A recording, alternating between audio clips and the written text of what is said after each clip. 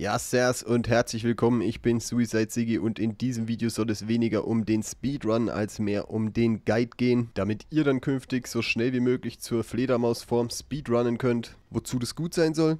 Gute Frage und jetzt lasst uns loslegen. Also erstmal, der Guide ist entfernt davon, perfekt zu sein. Fühlt euch eingeladen, euren Senf dazu zu geben, wo man noch ein bisschen Zeit rausholen könnte, damit wir uns zusammen verbessern können. Davon abgesehen, selbst solo kann man das schon jetzt innerhalb von 60 Minuten schaffen, auch wenn da zugegebenermaßen alles passen muss. Es gibt ein paar RNG-Faktoren, wie Tag-Nacht-Zyklus und Styx Location.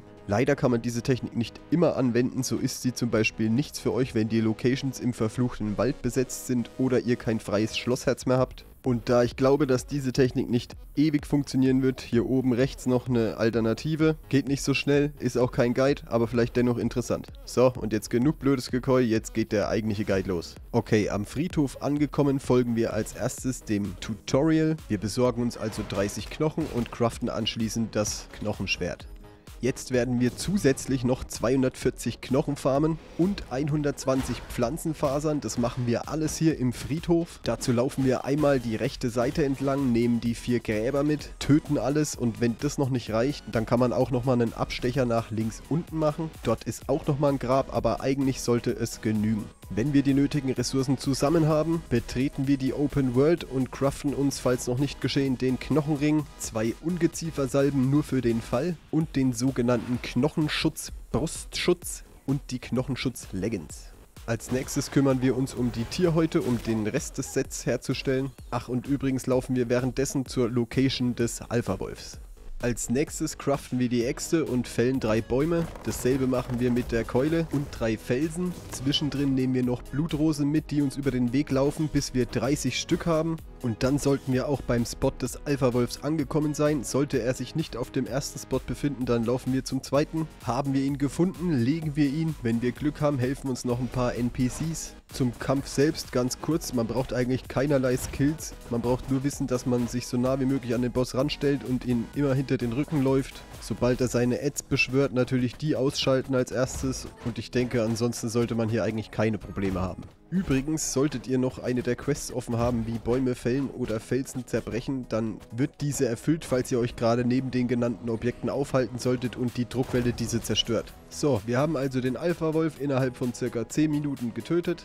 Und jetzt machen wir einen Abstecher ins Banditen-Holzfällerlager. Auf dem Weg dahin besorgen wir uns noch 120 Tierhäute. Die müssen wir noch nicht jetzt zusammen haben, aber die müssen wir dann zusammen haben, wenn wir mit dem Basebau beginnen, was dann nach dem Holzfällerlager beginnt. Im Holzfällerlager angekommen, wollen wir jetzt 12 Bretter besorgen und eventuell noch ein gutes Arbeiterblut. Wir ignorieren die Mobs weitestgehend und kümmern uns nur um die Kisten. Erst wenn wir am Ende nicht genug Bretter haben, klatschen wir die Mobs. Nicht selten droppen hier auch die Holzfälleräxte, die bescheren uns nochmal einen kleinen Zeitvorteil beim Holzschlagen. Was wir hier auch mitnehmen, ist rauer Faden. Davon brauchen wir 16 Stück, allerdings erst später. Es ist also nicht wichtig, jetzt schon die 16 Stück voll zu kriegen. Als nächstes machen wir uns dann auf den Weg, um unsere Base zu bauen. Diese platzieren wir am besten irgendwo in der Nähe von der Location von Kili, die Frostbogenschützin. Auf dem Weg dorthin sammeln wir noch 300 Steine, 2010 Holz und 300 Pflanzenfasern.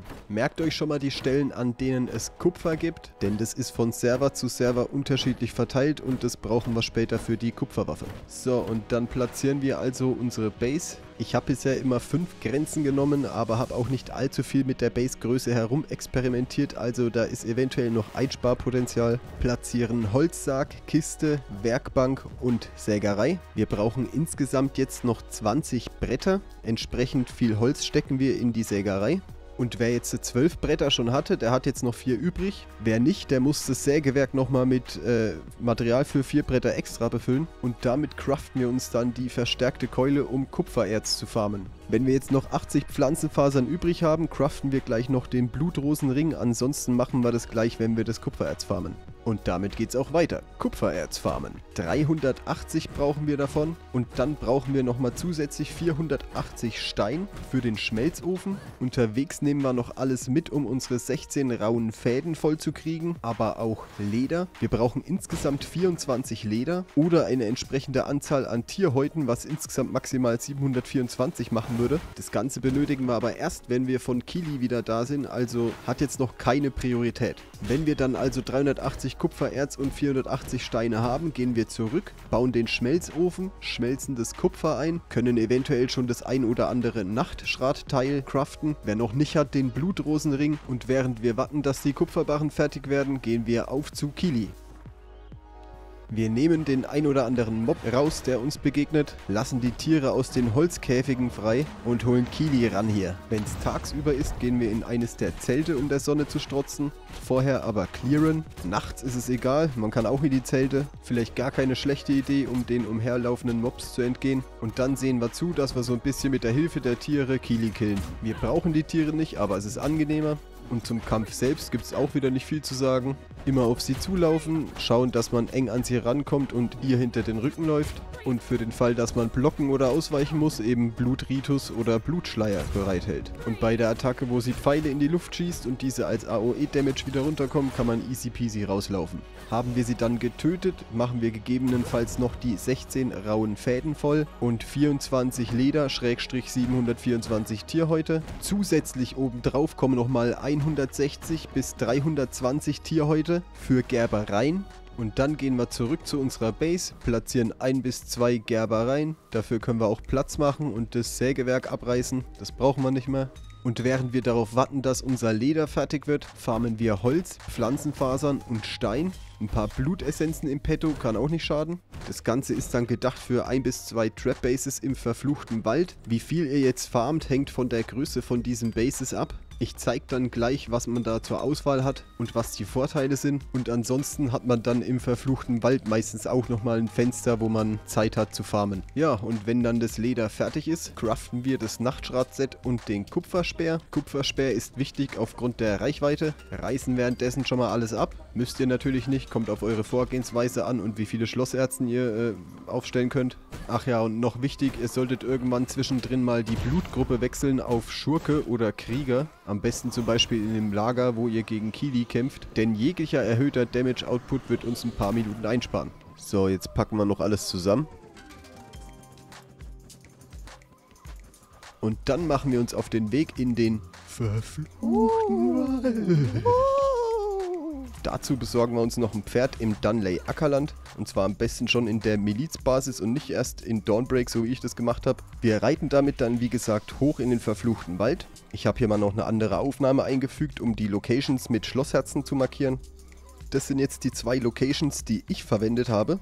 Ich habe hier zwischendrin schon eigentlich so ziemlich alles abgesucht und habe keinen Spot gefunden, der ansonsten noch gehen würde. Und man muss auch beachten, der läuft eigentlich nur hier lang. Wobei ich dazu sagen muss, ich bin mir eigentlich ziemlich sicher, dass ich beim allerersten Mal, wo ich jemals auf Styx gestoßen bin, ihm hier oben begegnet bin. Aber da ich ihn in meinen wirklich unzähligen Tests ausschließlich hier begegnet bin, kann ich das nicht 100% bestätigen.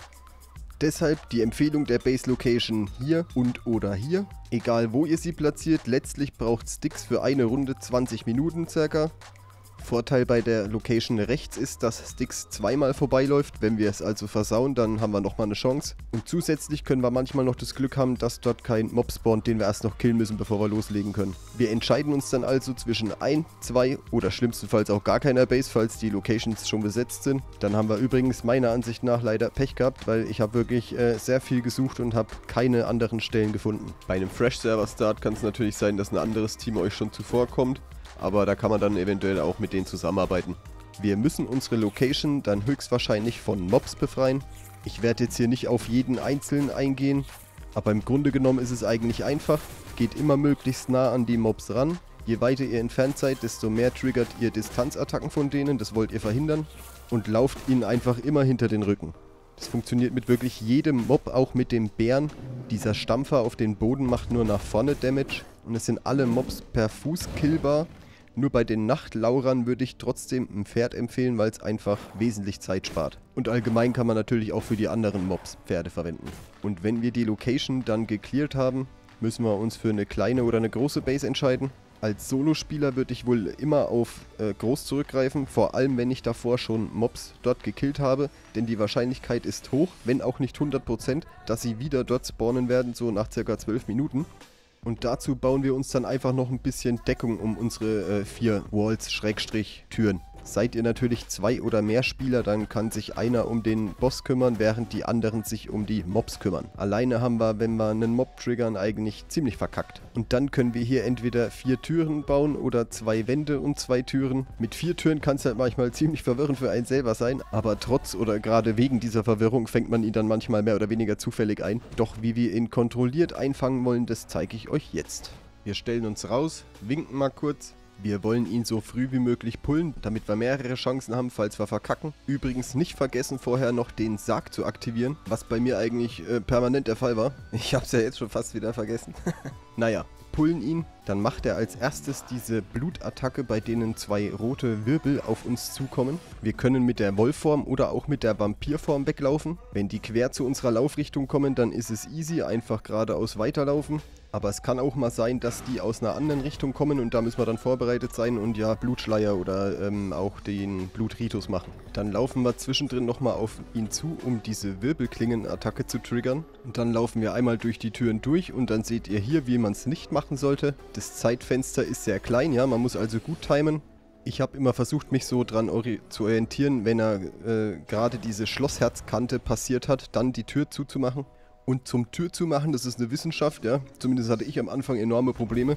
Denn wenn Styx nicht in der Nähe ist, dann kann man die Tür so ungefähr 1000 Mal pro Sekunde auf und zu machen. Aber sobald er in der Nähe ist und diese Schlossherzkante passiert, dann bleibt die Tür plötzlich einfach nur zu, wenn man in derselben Frequenz zweimal drückt. Sollte bei euch die Tür also zubleiben, drückt einfach mal in einer langsameren Frequenz. Naja, und dann können wir uns hier hinter den Wänden verstecken. Aber Achtung, diese Blutwirbel-Attacke geht durch. So, und beim dritten Mal hat es dann auch geklappt. Dafür hole ich mir noch 2 Schellen ab. Und dann gibt es jetzt 2 Szenarien. Einmal steckt er komplett fest und kann sich nicht mehr drehen. Und deshalb attackiert er auch nicht. Das ist die einfachere Variante. Und dann gibt es noch die Variante, wo er sich dreht und attackiert. Und hier zeige ich euch jetzt nochmal, wie man es nicht macht. Denn was ich bis dahin noch nicht wusste, ist, dass auch wenn er sich dreht, es Sweet Spots gibt, wo man ihn ungestört attackieren kann. Warum zeige ich euch das jetzt trotzdem? Naja, das war bis dahin meine beste Runde, die ich aufgenommen hatte. Ich musste an dieser Location hier keinen Mob töten und dann hatte Styx hier auch noch das bestmögliche Timing. Deswegen habe ich hier auch nur den minimalistischen Base-Aufbau. Und wäre ich hier nicht gestorben, dann hätte das Ganze hier nicht länger als 58 Minuten gedauert. Also ich denke mal, wenn man zu zweit ist oder mehr, da sind 40 Minuten auf jeden Fall drin. Ich meine, okay, ich kann hier gar viel erzählen, aber da müsst ihr mir einfach mal vertrauen.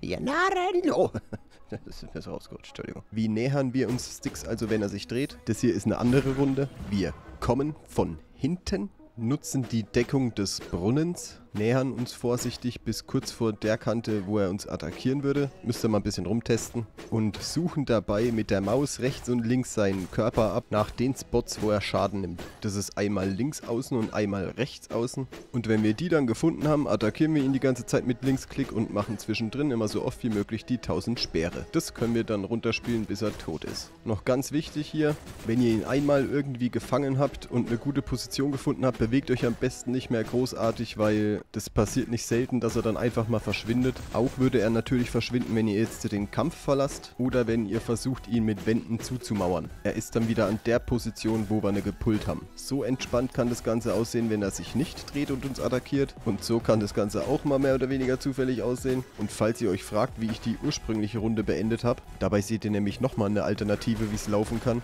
Hat irgendwie was von Takeshis Castle. Hier ist er einfach zwischen den Türen stecken geblieben. Muss dazu sagen, ich habe das danach noch ein paar Mal probiert, aber der ist dann immer verschwunden, sobald ich ihn so in die Tür eingesperrt habe. Fun Fact, auch ihr könnt so zwischen die Tür. Vielleicht ganz interessant für PvP. Ja, und die Masochisten unter euch können sich jetzt noch den restlichen Kampf im Zeitraffer anschauen. Dauert im Original übrigens so 10 Minuten.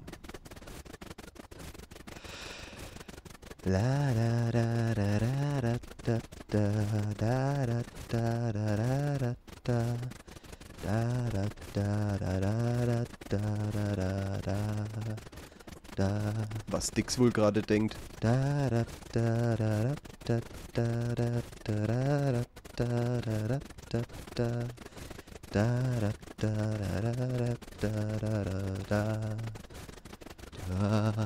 Oh, ich sagte, es wird masochistisch.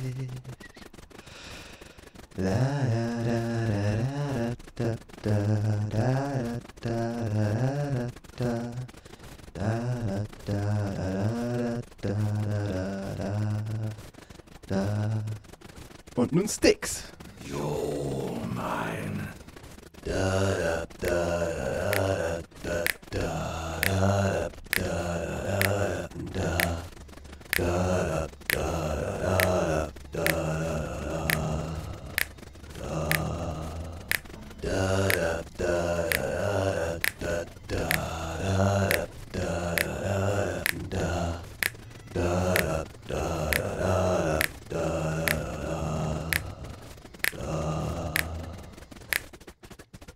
Ob ich das nächste Mal wohl besser schneller spule?